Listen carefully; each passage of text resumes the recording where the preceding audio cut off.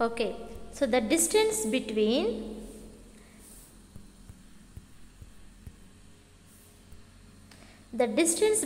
pole P and focal point or focus F of a spherical mirror is called the focal length of the mirror, and it is denoted by small f. Okay, the distance between the pole P and focal point, the distance between this capital P means pole, okay, F means focal point, where the image is formed is called as a focal point. So the distance between the focal point and the pole is called as a focal length. Okay, and it is denoted by the letter small f. Understand? So here the boundary of the curved surface of a spherical mirror is called its aperture. The boundary of the curved surface. Okay, so boundary means what? So this is the boundary where it is stopped, na? So this is the boundary. So the boundary of the spherical mirror is called as what? Aperture. Okay, understand?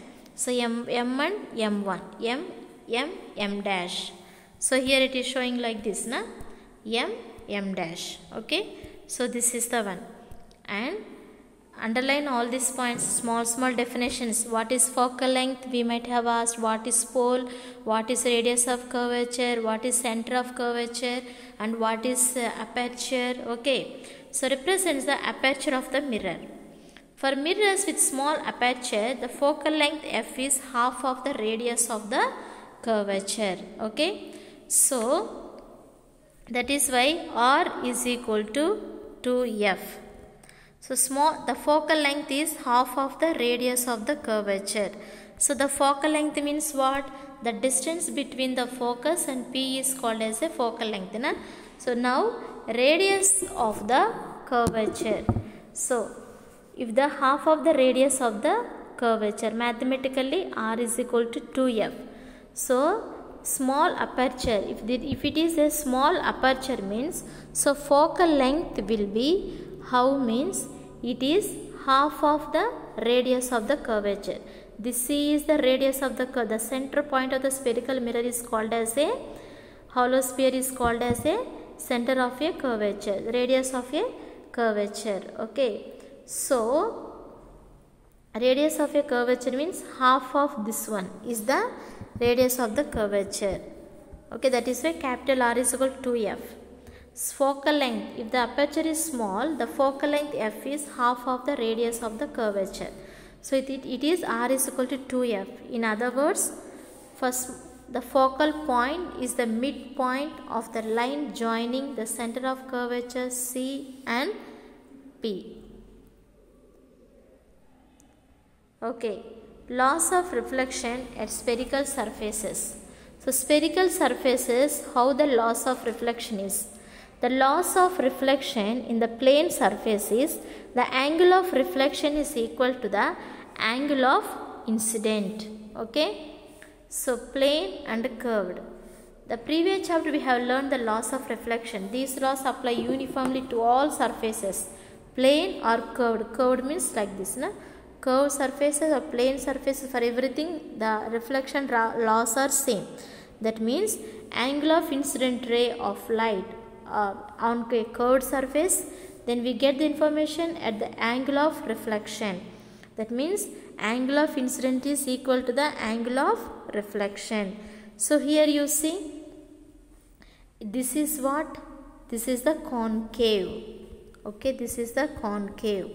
And this is what? This is the convex. So always at the concave mirror, the ions you see, nails na keel. So everything will be as though it's so coming, everything it will be meeting at one point. So like this coming, it is called as a converging, meeting at one point, converging. Right here, converging. That means converging towards one point. Okay, meeting, converging.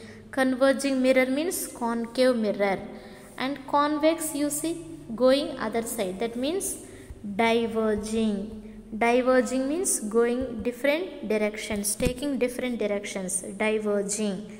Okay, so it is the convex mirror, also they say as a diverging mirror. Converge meeting at one point all the rays. So it is the converging mirror or the concave mirror. So rays are coming like this, and the angle I is the right here incident ray.